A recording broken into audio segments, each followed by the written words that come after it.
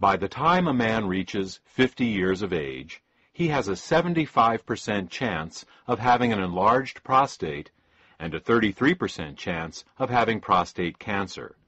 As he continues to age, these numbers continue to worsen. It's an accepted medical fact that if a man lives long enough, some kind of prostate problem is virtually guaranteed. Prostate problems are not, however, inevitable. There are 6 main causes of prostate problems. These are hormonal imbalances, cancer, zinc deficiency, cadmium toxicity, calcification, and infection.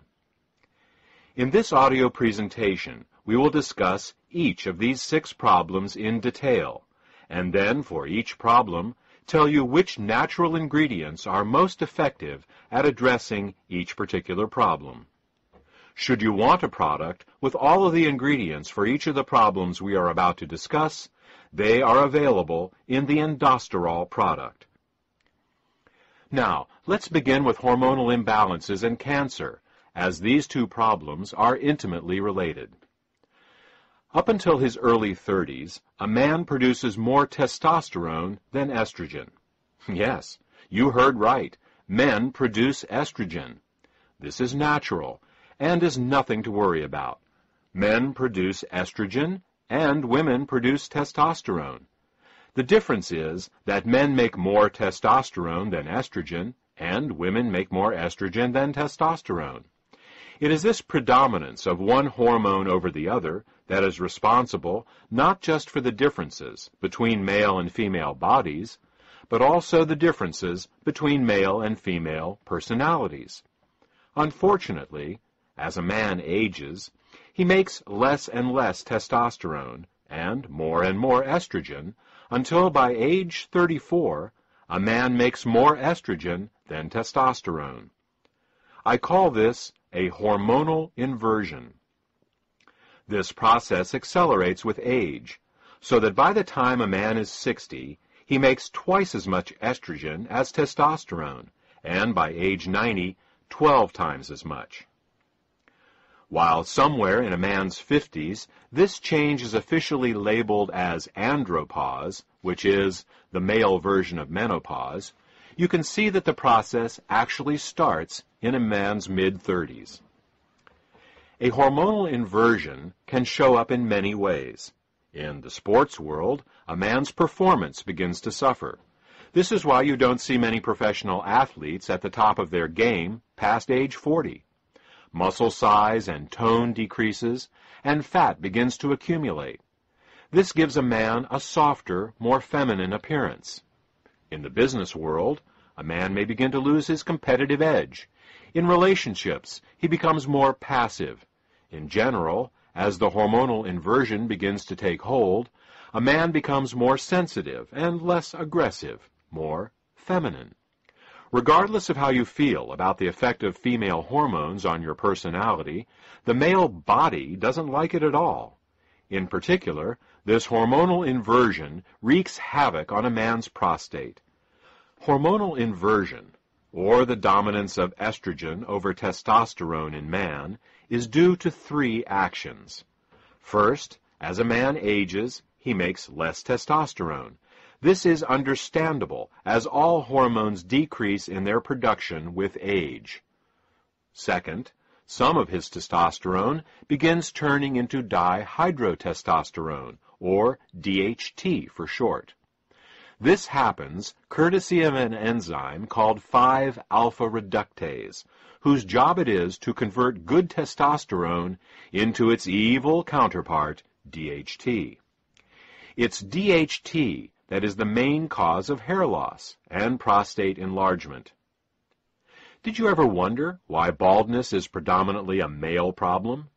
It's because men make more testosterone than women and thus are at greater risk of having more testosterone that turns into DHT. The third cause of hormonal inversion is a bit more bizarre. It turns out that there is an enzyme in a man's body called aromatase, whose function it is to convert testosterone into estrogen, and not just any kind of estrogen, because there are actually 3 different types of estrogen. This aromatase enzyme turns testosterone into the most powerful of the 3 forms of estrogen, namely estradiol. Thus, as a man ages, he not only makes less testosterone, but what little testosterone he makes, his body then turns into DHT and the estrogen estradiol. Now, we already know the DHT causes hair loss and balding. What does estradiol estrogen cause?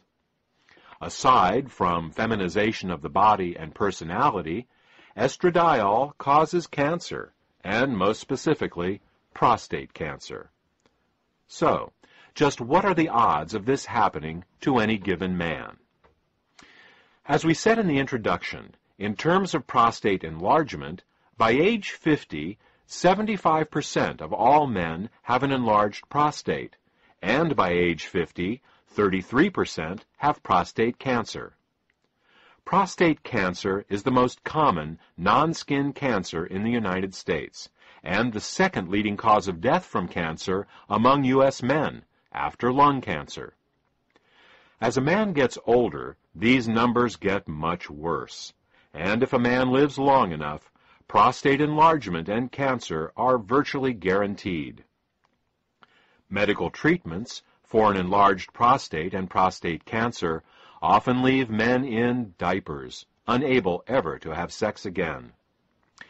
So what do we as men need to do?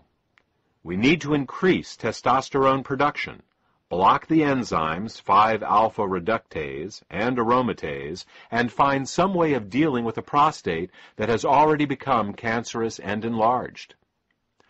Alternative medicine has identified many natural ingredients that can help us do this, but the best of all of them are beta-sitosterol and ellagic acid. Beta-sitosterol suppresses both 5-alpha reductase and aromatase, so that takes care of DHT and estrogen. In terms of prostate cancer, animals treated with beta-sitosterol had 43% smaller tumors and had 1/2 the rate of metastases over untreated animals. Ellagic acid works by causing cancer cells to actually self-destruct. The technical term for this is apoptosis. Whenever a cell becomes cancerous, our DNA instructs it to self-destruct. This is one of the most powerful safeguards we have in preventing cancer. Unfortunately, some cancer cells manage to block this signal. These are the cells that go on to grow and form tumors. What ellagic acid does is to reinstate the self-destruct signal in these cancer cells. Ellagic acid does this for all cancers, but studies show that it is particularly effective at this for prostate and breast cancers. So, what should we do? Go out and buy some beta-sitosterol and ellagic acid?